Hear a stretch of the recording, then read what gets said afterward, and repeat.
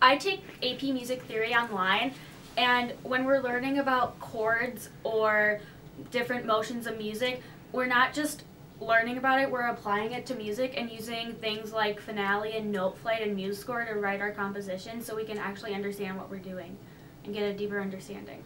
I've written music, so when we did chords, I wrote this composition and then I labeled out my chords, and so like I knew if it was a first or a fifth or something like that. In my honors bands, like at Lawrence University or the Fox Valley Orchestra, I've been able to apply what I've been learning to what I've been playing, so I understand why things work and how. For band, we do a Christmas project where we put together our own little groups and then go perform out in the community, and I actually wrote and arranged music for my group.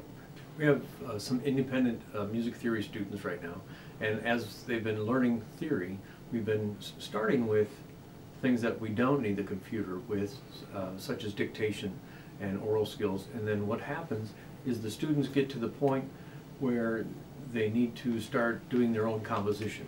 And when they have the computer and using like Finale program, they can actually put all of their musical ideas on the computer, and then the computer will play it back for them, so they don't have to have piano skills or guitar skills in order to be able to write a composition.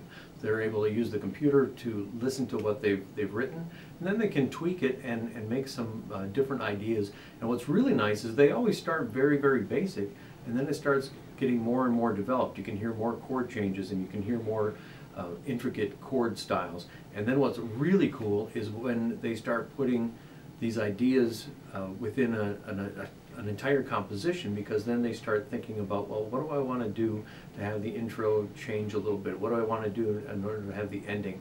How do I want this thing to develop? And it really gets them outside of just the notes and the rhythms, but actually thinking about the full composition. And I always feel that every single person out there, whether they're in music or not, has a song within them. And it's always that first one that's hard to get out, because it's so close to you and the meaning is so close to you. But just getting some ideas down on paper and getting some ideas in the computer so that you can actually see what it's going to look like and hear what it's going to sound like gets them to start expressing their inner feelings. And once they get that first one down, it's almost like the floodwaters open and they can start being so creative after that. I think it's like a really great opportunity because I've been able to go farther in what I've been doing, and I've understand music theory a lot more, and I've been able to like take my playing to a whole new level.